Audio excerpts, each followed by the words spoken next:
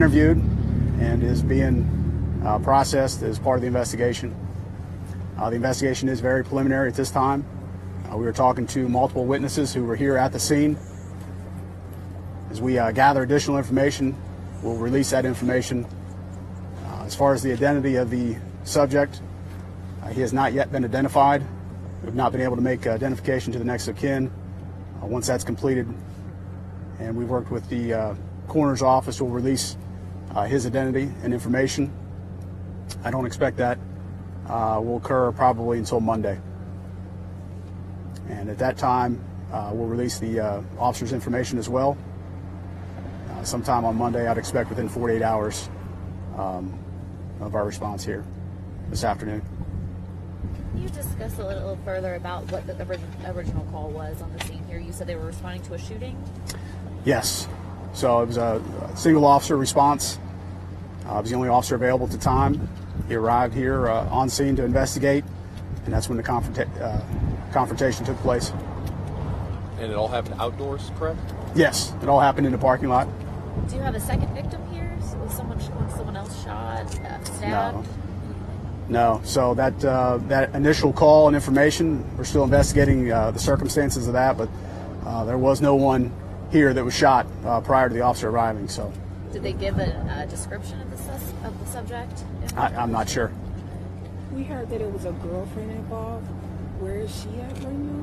What's her status? I don't have that information. I'm not aware of that. You're testing body cams, is that right? Was the officer wearing a body camera at the time? Yeah, so this particular officer was not wearing a camera at the time. His cruiser is equipped with a camera.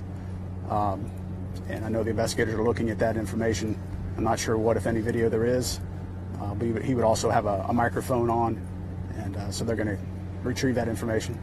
Whenever he first arrived, was there any other officer here with him by the time he had to fire his weapon, or was he alone? He was alone, and so this took place in just a matter of moments from the time he arrived on scene until the shooting took place. So, how long's the officer been on the force here? Are you able to tell us that?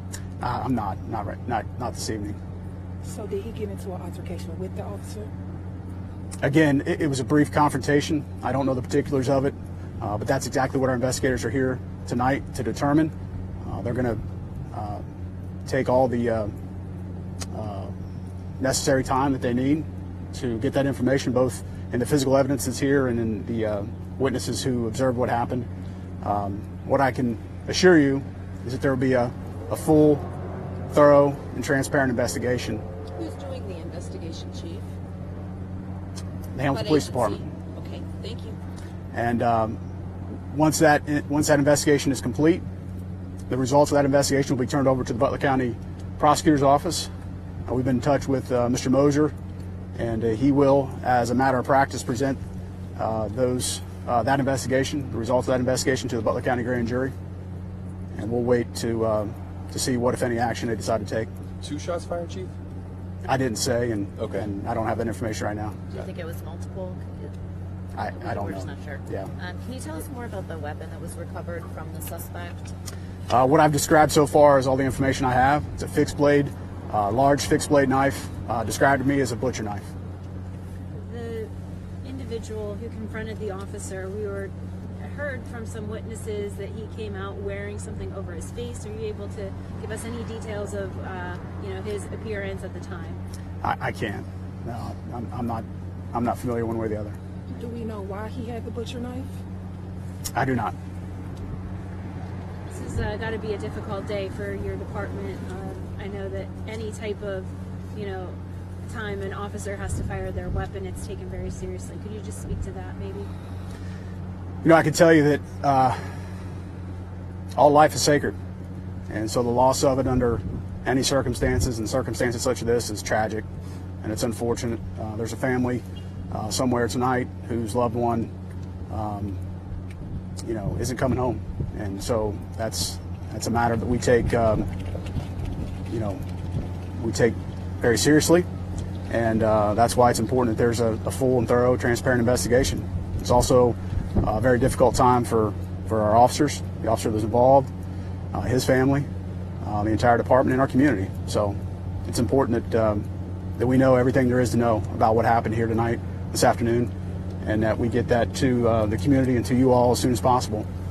And again, that's my assurance to everyone that we're going to do just that. So, are you able to tell us whether or not this is generally a quiet area for you guys, or? It is. I think you can see that in the neighborhood that's around here. It's not an area that we have a lot of problems.